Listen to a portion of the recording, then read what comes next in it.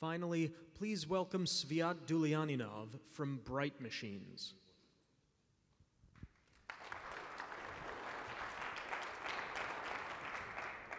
All right, can you hear me? Good. I know I'm the last person before the drinks and the reception, so I really appreciate your patience, and I'll try to keep you entertained. Just 2 slides and then a lot of videos of the demo. I'll spend 1 minute on the company and 1 minute of our product buckets, and then 4 different demos that you're going to enjoy, I hope. So the first thing I want to say, Bright Machines, we're 6 years old, recently raised Series C. We focus and were created on the thesis of reshoring and strengthening manufacturing in the United States. What we do, we build robotic systems powered by machine learning and AI that are flexible enough to build different electronics and upscale humans and build lines within the United States to build high-value electronics. We already have more than 110 microfactories, that's how we call our lines, deployed around the world, but mostly in the United States, but also in Europe and Asia. We focus on the segment of what we call AI backbone or AI hardware, everything that goes into the data center, like a server, network equipment, data storage, or even energy storage. We are around 180 people with headquarters in San Francisco, and here you can see a few recognitions from Forbes to Fast Company and Inc., and so on and so forth. Speaking about our product buckets, you can see 5 on this slide. The first one is what we call design for automated assembly. That's what we are building this year. We are doing it with close partnership with NVIDIA Omniverse. This is a plugin to recommend engineers how to create better designs so that they are easier to automate and produced at higher quality. The second thing that you can see is Bright Machines Microfactory. That's our robotic lines. We have different types, enclosed and open, but that's the hardware piece. Then you have Studio, this is a development environment, how you introduce new products to the lines. Then Platform, what runs automation and collects data. And then finally, you can use that data for insights and building applications on top of it. And now, I'll go to the demo part. So the first video you're going to see is about what we call smart skills. Smart skills is the brain behind automation. This is machine learning. This is how we navigate and inspect and how a robot makes a decision what to do. So here you're going to see how we create a 3D model of a new product that arrives at our lines. This is an example of a server that goes to the data center. This, what you see, is like the 3D model we create within around 4 hours, usually.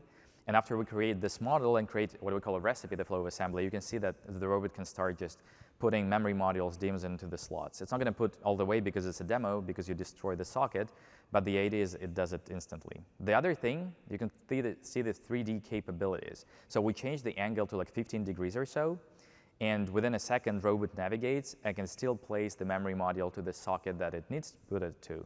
More than that, if you even do the double stacking, it's not going to overthink it. It's going to also take a second and do the same. It doesn't really happen in production environment, but it just shows the level of flexibility.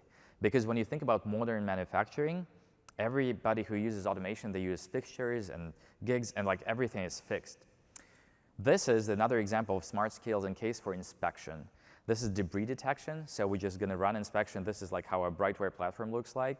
And you're going to see the debris in the areas of interest. The areas of interest in this case are the sockets for the memory modules, and you can see debris there. First of all, you wouldn't believe, but it happens. Like in manual assembly, people leave screws in the servers. And second of all, we can even see a hair, so we're going to avoid putting DIMM on it. This is another example of inspection. This is the second pipeline that we call, for putting in different buckets and classification. This is going to classify DIMMs into 2 things. One is open and the other is closed. And you can see that closed are in green and open are in red. And that's how we can navigate the robot where to put them. And finally, the big difference versus any automation is the changeover time. Our changeover time is like 0 to 1 second if we know what server type we have. This is an example of navigating to the server that is smaller, easier to assemble on the left. Then we're going to choose another server and just going to move it into the area that the camera can see. And within, so you see, like it takes a second, it's going to think a little bit, and then it can instantly put the memory modules into a new type of server, which is also unheard of because when you do the changeover in modern facilities, even if they're like top-notch and you use automation, it's going to be hours usually. That's on smart skills. The next demonstration I will show, this is our facility in San Francisco, a new office we moved. to recently. This is another example of our microfactory. You can see cobots that was covered like a few hours ago on one of the panels, collaborative robots, 2 stations. One is going to do pick and place of a GPU, and the other going to do like 17 screwing operations to put this GPU into the server chassis. The GPU itself, the GPU module from NVIDIA, it weighs around 100 pounds. So right now, if you look at any assembly of those GPU modules to modern servers, it's going to be 2 people and a crane to move that. Like, think about this, an item that costs $250,000 being assembled by 2 people and a crane, and like the price of mistake is pretty high. So we do it with the same software. You can see the cameras on the canopy above the robot. So using the same smart skills, we take GPU module and place it in the server chassis. And again, you can see nothing is fixed.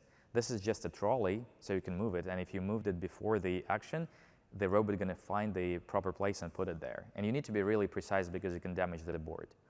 The second operation you're going to see in this video is going to be putting 17 screws to connect the GPU cluster board H100 to the server chassis. And it's going to be the second cobot with a different end of arm, which is going to be a screwdriver. And now you're going to see how those screws are going to be connected. So you can see the screwdriver, 17 screws, really hard to get into because they're like between GPUs, around GPUs, and you need to find it through vision and be really precise with your torque and pressure. So we measure all the data to be really consistent and don't break the board or any equipment. Overall, this whole system that you see on the screen right now is around $300,000. So you can imagine kind of a Ferrari being assembled on this line. Because this is like pretty hard to get for a human also because and for the camera because of the shade and other things, but we can still get it.